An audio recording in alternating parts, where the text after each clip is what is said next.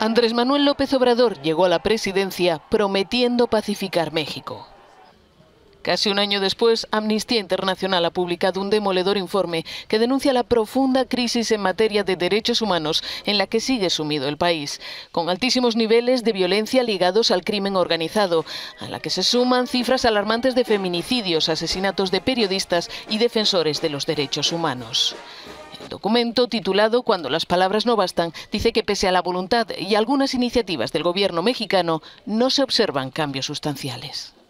Los índices de homicidio, de feminicidio que van en aumento, 24 personas defensoras de los derechos humanos asesinadas en el primer año de la administración del presidente López Obrador, 15 personas periodistas y comunicadoras que han sido asesinadas en el país más peligroso para el ejercicio del periodismo.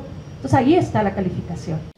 Entre enero y septiembre, México registró más de 28.700 homicidios dolosos y 748 feminicidios, a un ritmo de 10 mujeres muertas al día en una violencia de género que califican de generalizada.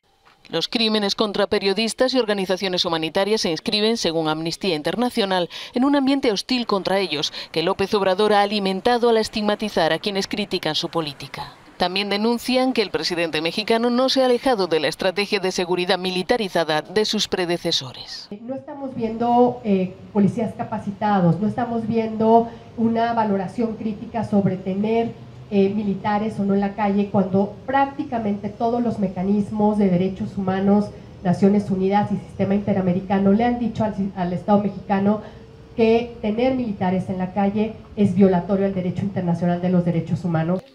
Amnistía considera que para lograr un cambio sustancial, el gobierno de López Obrador tiene que dejar de culpar a las administraciones anteriores de la situación y aceptar la responsabilidad de lo que sucede en el presente.